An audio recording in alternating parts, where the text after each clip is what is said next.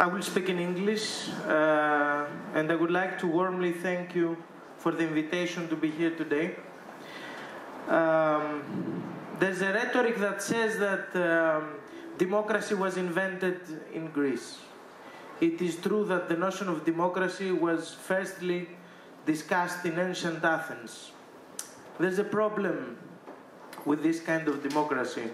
The democracy established in ancient Athens was a democracy accessible only by the privileged citizens of the capital city, the citizens who owned the right to have a citizenship. It was a democracy exclusive for immigrant and domestic slaves and for women. In this sense, we can say that our neoliberal national governments and the EU have today a perverse admiration of this model.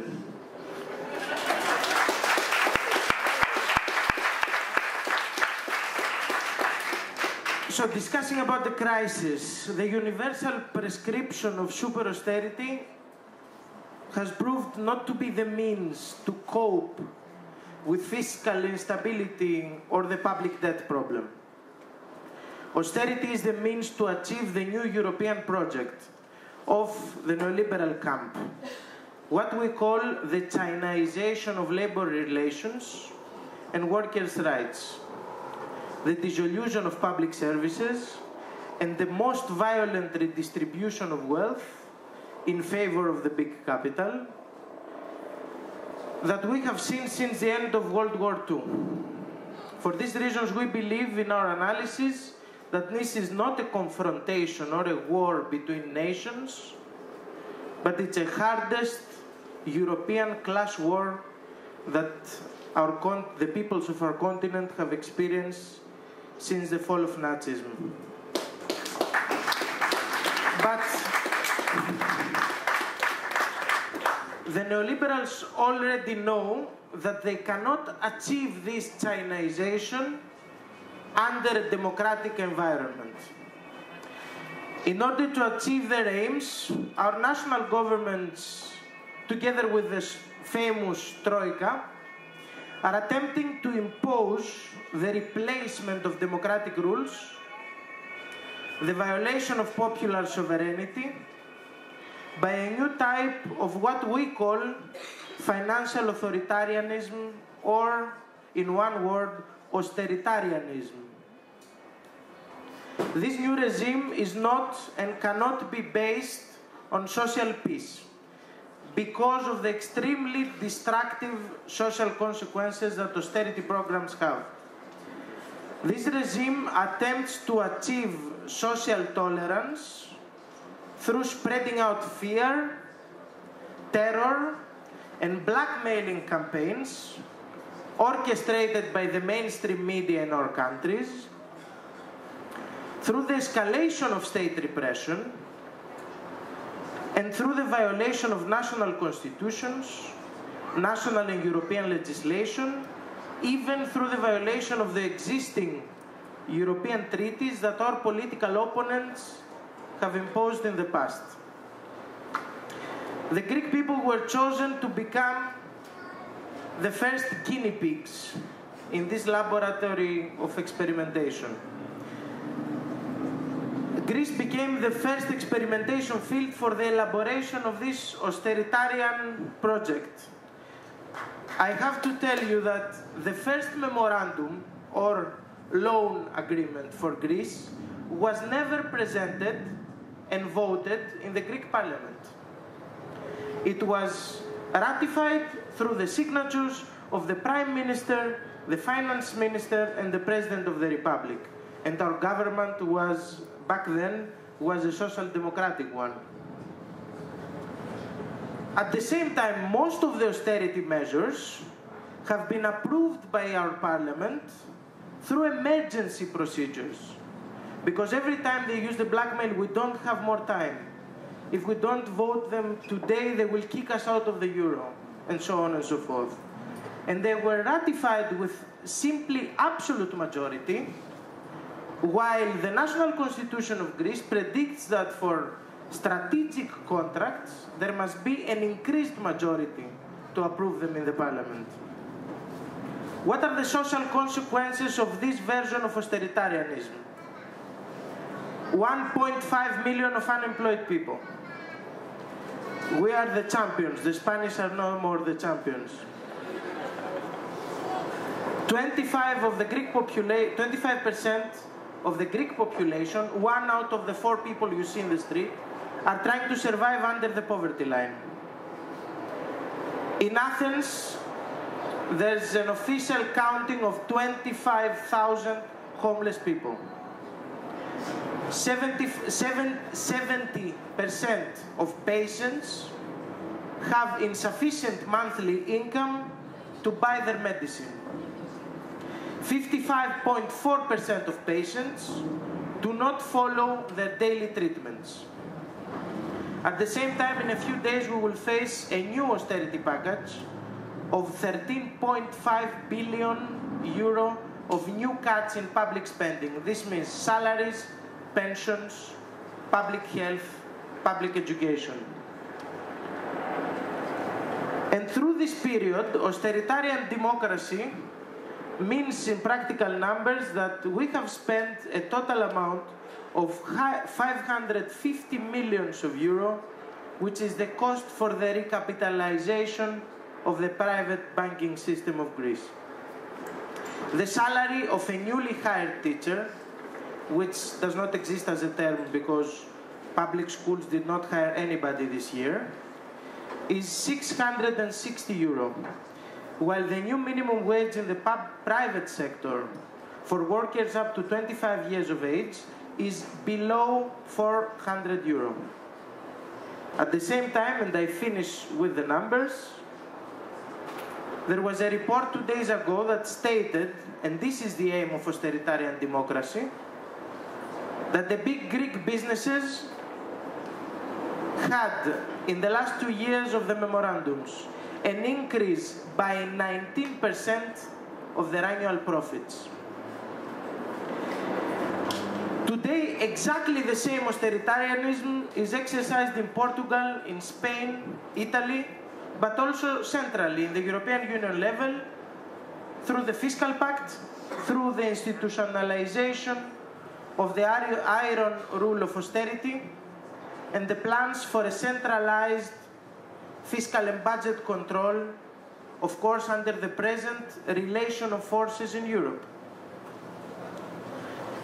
This strategy of fear, combined with the structural connection of neoliberal capitalism with corruption, and also combined with the integration of racist and xenophobic rhetoric in the mainstream political discourse by the previous governments, has deepened the crisis of political representation and boosted the emergence of neo-fascism in Greece.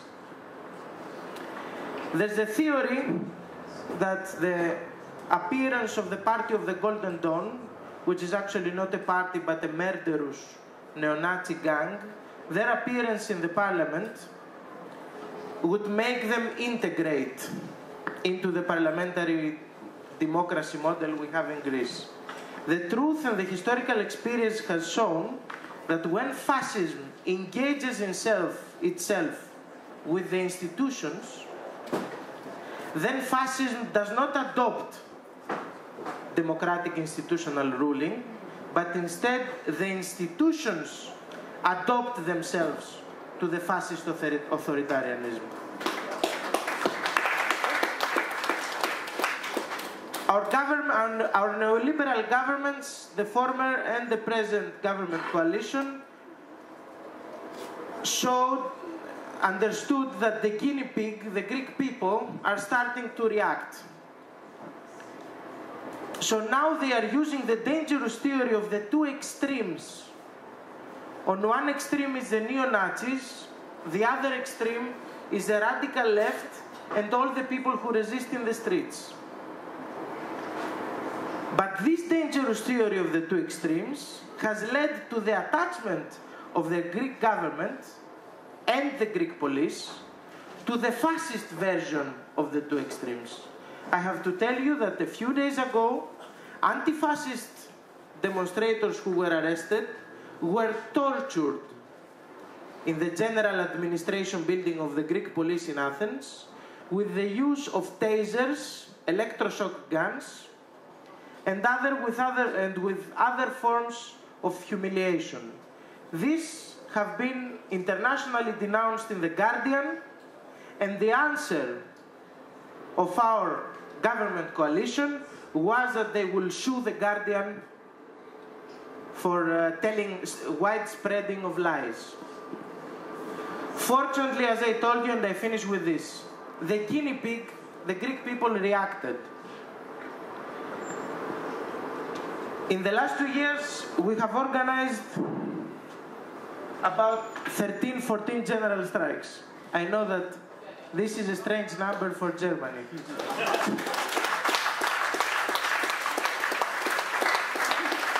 And last year, after the provocation by our Spanish brothers and sisters, we decided to follow their example and occupied the squares of the country, transforming especially Syntagma Square, which is now an urban symbol of the social resistances in Greece, into a huge social laboratory of experimentation with new forms of public consultation, direct and indirect mixture of democracy, and elaboration of an alternative program of the peoples, coming from the peoples and not imposed by an avant-garde political party. All the activists of SYRIZA were in the squares and still are. But we didn't go there with our party flags. We were there as leftist militants with a specific set of values for our society and our life that tried to contaminate our brains with the ideas, the problems, and the fears of the ordinary people who participated in the public assemblies in the squares by thousands and thousands, who resisted to the police repression in an unprecedented way that no organized left force has managed to do in the previous years. But for the positive side of the situation in Greece, I think I will have the chance to speak in the second round. Thanks.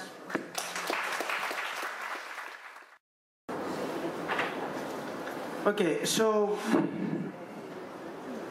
we have to do something. And in order to do something, we need to answer very urgent questions. Our experience from Greece shows that the #1 rule is that you don't answer to the wrong questions. So you don't answer the questions that the enemy puts.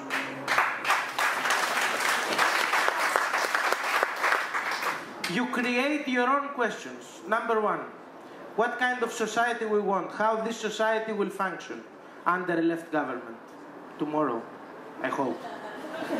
#2, how can we overcome the democratic deficit?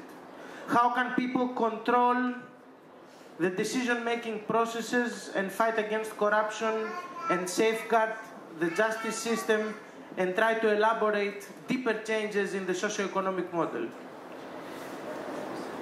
The key element of this discussion, not only in the national level, but in a European level at least, is the change in the balance of the relation of forces in our countries and in Europe. A wrong answer to a wrong question would be to confine our analysis in the national level. Because in this sense, we are playing the game of the neoliberals who are trying to present the crisis as isolated national problems and not as a structural systemic crisis of neoliberal capitalism. And at the same time, we are putting butter on the bread of the nationalists. And we help the neo-Nazis, the neo-fascists, the ultra-conservatives, all kinds of fundamentalists to explode in the European political scenery. The opposite side. We must not confine ourselves only in the European level. There are many German comrades, for example, that keep on asking us, what can we do as a sign of international solidarity to Greece? Change the relation of forces in your country. Relieve yourselves and then Europe as a reflection from the authoritarian governments you have had in the last years. This is not an instant project. In Greece, there was an intensification of this process because of the social destruction. And it almost became true in 1 month. But it had a background before it. All these general strikes, all these multiple initiatives. This period, there's a question, how to mobilize people in this direction. This period, we have been trying to build what we call networks of solidarity. These networks have two aims, an urgent one and a more strategic one. The urgent aim is to save the Greek people from destruction, to try to help them to survive, or to try to teach them, this is better, to try to learn through a participatory process how to help themselves to survive. So these networks of solidarity, which includes social pharmacies, social medical exams offered freely by volunteer doctors, voluntary teachers that do tutoring for students whose families don't have the money to offer them tutoring, exchange of food, exchange of clothes and shoes, exchange of other consumer goods without the mediation of money. This is not philanthropy. It's a it's a part of our counter-hegemonic process. Philanthropy includes a vertical model. The one that has the powerful offers to the devastated ones who don't have and wait for the offer. No. We are trying to build an horizontal relationship in our local communities. And this is an ideological fight to give you the more strategic aim. Our societies have been trained in the last 35 years by the neoliberal dogma to be isolated in their house, on their sofa, watching the news of the opponent's media and not react to the destruction of their life. They have been trained to try to survive on the expense of their neighbor's life. This is what we're trying to change in practical terms, because in Greece the problem is there. People are dying and committing suicide. We're trying to convince the people to transform their personal problem, what they think that is personal problem, to a collective solution, because unemployment is not a personal problem in Greece, and nowhere. It's a collective problem and can be answered only through a collective manner. This is both an urgent and a strategic fight, and it has to start here and now throughout Europe with the conditions that you think can be more inclusive for your own society, according to the specificities and the various different local or regional or national problems that your own societies face. I would like to close to my intervention. The need for European coordination is really urgent. In November, there's a meeting of the European social movements in Florence, in Italy, and in spring 2013, we're preparing, together with a lot of trade unions and social movements, a European alternative summit, which will be held hopefully in Greece in May or June, we will see. There will be European calls. These are first signs, and the other important sign is that in the 14th of November, it is the first time in European history that 3 countries, Portugal, Spain and Greece, are going on a general strike in the same day.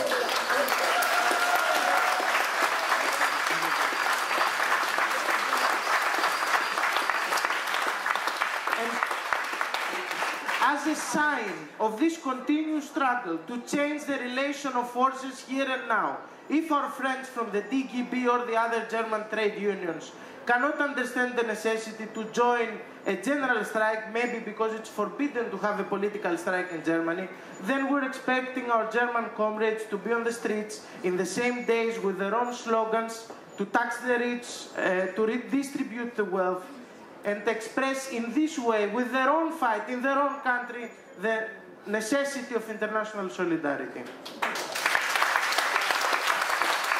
And last but not least, SYRIZA is now the major opposition party with 27%. When SYRIZA was still in 4.5%, we opened the window. We made the public proposal to our people. We opened the perspective and the possibility and the proposal for a government of the left. There is an urgent necessity to create an autonomous, counter-hegemonic, socio-political project in our countries and Europe. We must start thinking, as I mentioned in the beginning of my last intervention, not based on the questions of the enemy. We must open new ways for the transformation of the society, and these new ways cannot be opened if we stay trapped in the continuous blackmailing of our national governments and the Troika.